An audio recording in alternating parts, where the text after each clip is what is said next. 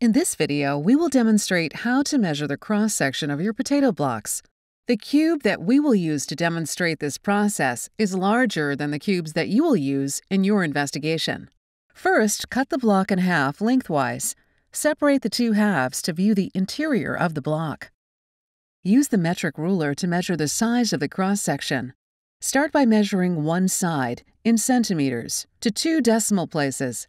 Then, measure the second side in centimeters to 2 decimal places. Calculate the area of the cross-section by multiplying the length of the first side by the length of the second side.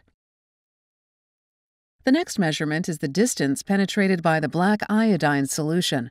Record this measurement in centimeters in data table 1A.